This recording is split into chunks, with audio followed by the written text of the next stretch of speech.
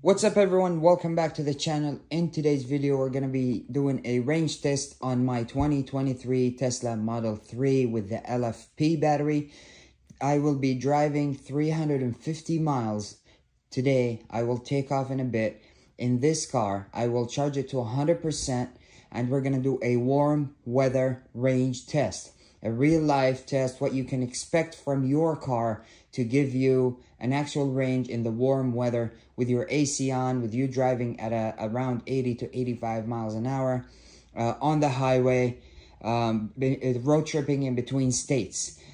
We will look at the range from the 100% charging from home to the first supercharger, and then we're going to charge to around 100%.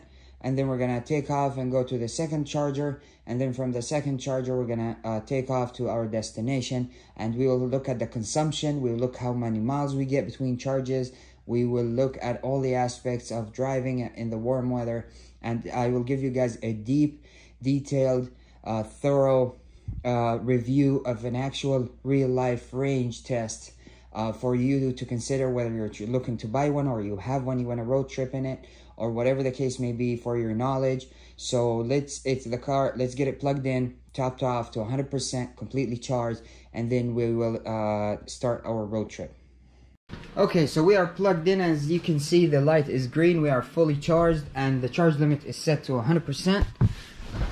And as you can see, there you go, we are fully charged, 100% charging complete. And what I'm gonna do, the only thing is I will have the AC set at 67 the whole way. And what I will do, I will set the car to chill mode. I'll have the steering as sports, and I'll have the stopping at hold. So that way chill mode will hopefully help us save some power.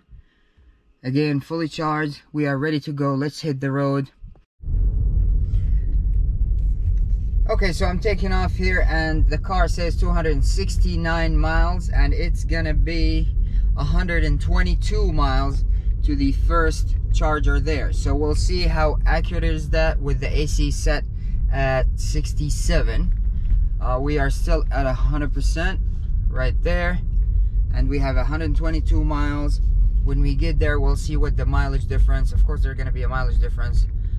So we're gonna subtract the 122 from the 269 and see what the mileage difference is when we get to the charger. Okay, so currently driving on the highway, going about 80 miles an hour.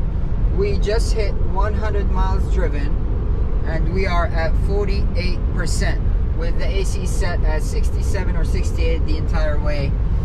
And we are on our way to the charging station to have 37% left in 20 miles. So far, it has really been accurate and consistent. Plus minus 3, 4, 5% for the use of the AC and going above, you know, the normal 65 mile an hour speed. But it's been really comfortable and kind of easy on the mind, you know, no range anxiety. It's been accurate. It calculates the usage including the AC. So with 47% left and me being 20 miles from the charger, it's really not bad. It's really been good. This car is it has the LFP battery. It's the 2023 Model 3. So this is for your reference in case you're thinking of one or you have one, you're wondering. It should be all right. I always recommend to have at least 30% calculated for when you drive to a charger. So let's say you leave at 100%, always pick the charger that's you're gonna have when you get there, at least 30% battery or more. And that's for your peace of mind. You don't want to be fighting percentage and range anxiety and all that. But I mean, the performance has been really smooth, and the miles, now we're 102 since I started talking, and we have 47%. Really not bad, really accurate. So I would say with the same driving behavior, the AC on, 47%, I would say to completely dead, to 0%, I would have another 97 miles. So I would say 200 miles. This is an estimate, and so with that being said, I will get back with you when I get to the charger, and we'll see what's the percentage and the mileage left for us when we get there. Okay, pulling up to the chargers here, and it looks like there's plenty of room, which is awesome. All right. Okay, so I just made it here, 122 miles, 38% left. So the calculation was about 4% off, which is really not bad considering the AC is on and I'm going faster than the normal you know, calculated for speed. So here's what we did. Since last charge, we used 36 kilowatt hour, and we are at 293 watt hour per mile, so about 3.3 miles per kilowatt hour, which is really good. It's super efficient. So now I want to plug it in, see how fast it charges and how long it takes, and we'll get going. Just one thing to keep in mind, so the entire trip the temperature was at 100 degrees outside, so you know the AC has been working really hard too. So let's get it plugged in and see how it does. Okay, so just plugged in and it's ramping up speed here. Let's see how fast it goes.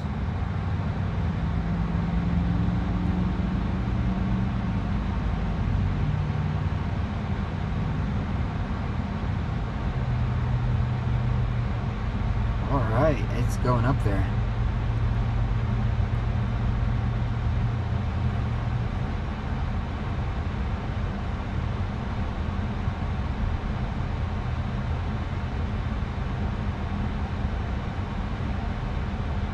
Okay, so it maxed out for now at 145 kilowatts.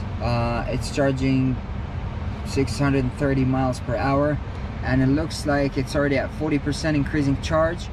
I'll let you know, we're at 12:18 right now. I'll let you know how long it takes to 99 or 100%.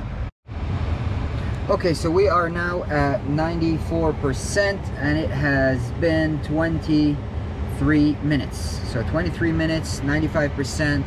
We charged about I would say 58% in 23 minutes. So it says 5 minutes to 100%. The charging speed have dropped from about 150 to around 50. It does get slower as you approach the charging limit, so that is normal. I think there was a successful charging session. So far we have charged 37 kilowatt hour, and the cost is $13.78 at 37 cents per kilowatt hour. Usually supercharging is a lot more expensive than charging at home. At home I pay 6 cents per kilowatt hour. Here it's 37 cents, so it's 30 cents more, which is significant. So this charging session would barely cost me $3 or $4 maybe at home. So with that being said, I will let it finish. 4 minutes to 100%, and that's gonna be 28 minutes. So at 28 minutes we charged 63%, and then we'll hit the road and be on our way. Okay, so I have been driving for 36 miles since the first charging stop. I did charge to about 97-98%, and then I left. But for whatever reason, my consumption on these 36 miles is extremely high. I'm not sure if it's the temperature outside is 105. It was 100 before, and I've been driving the same and really didn't have any crazy uphills or downhill or anything like that.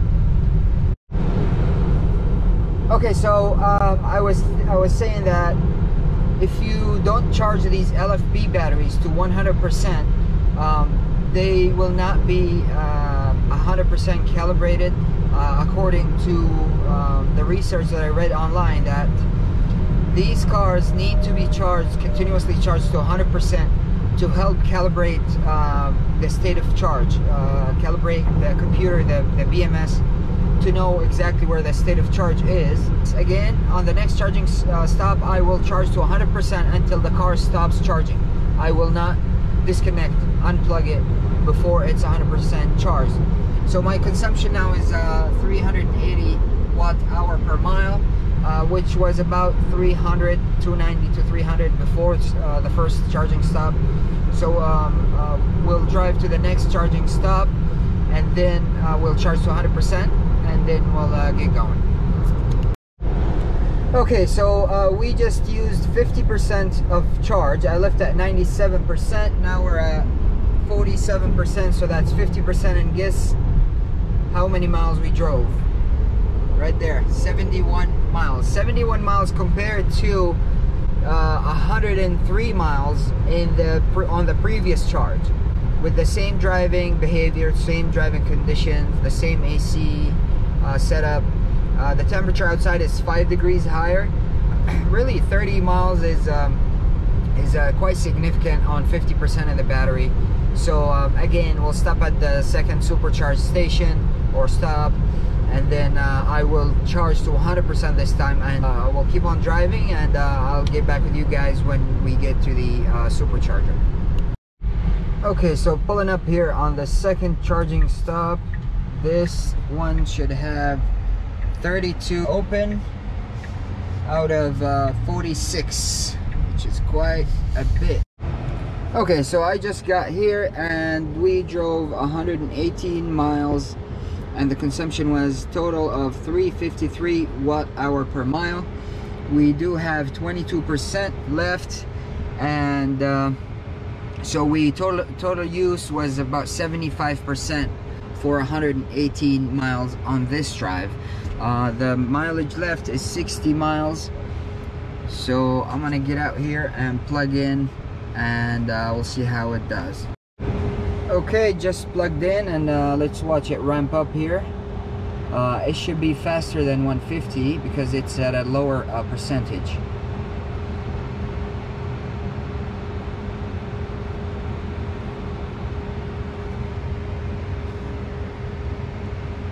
Okay, it's ramping up.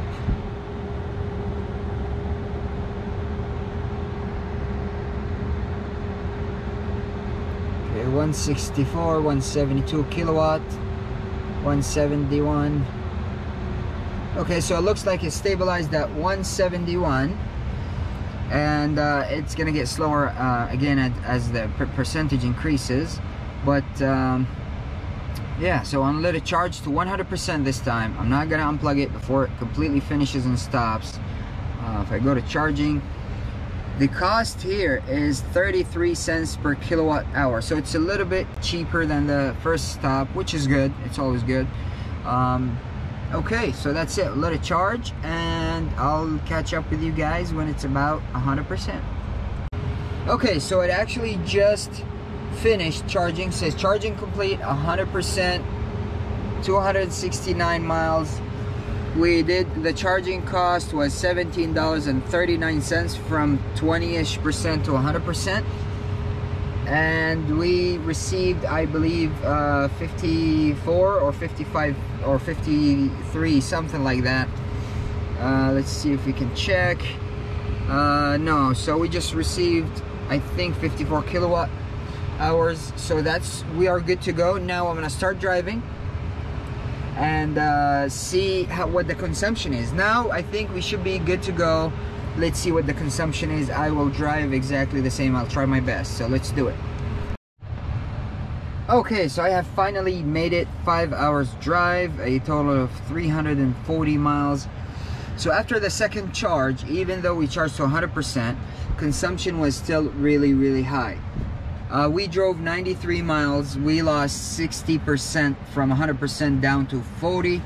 Honestly, if you calculate 93 miles for 60% of the battery, so for 100% you're talking about 152 miles total range. So this car is advertised at 272, so you're talking just about 45% or a little more loss to accessories and other things other than actual driving. I don't know if they expect everyone to drive at 55 or 65, but for road tripping, we all know this is not easily You know, you can't just drive 55 or 65 on the highway all the time. So maybe it's a combination of higher speed, AC, the weather, it's the summer, the AC is working hard, but I mean 55% of the advertised range for me personally, I mean it's not very good, because road tripping just pretty much sucked if I have to charge every 130 miles. So with that being said, maybe this will be a better fit for someone else, but myself, it's just the range is just too low. There is an advertised long range Model 3, but it's just 50 miles more, and you'll probably lose another 40% of that to other things that are running in the car. So with that being said, I really hope this video is informational and informative and beneficial to you in making up your decision if you want to buy a Tesla. The range is not going to be exactly what you see on the screen. There's many factors that play in how much range you get actually driving, and other things like that. Hopefully this video is helpful to you. If it is, please give it a big thumbs up. Please subscribe down there, and I will catch you in the next one. Peace.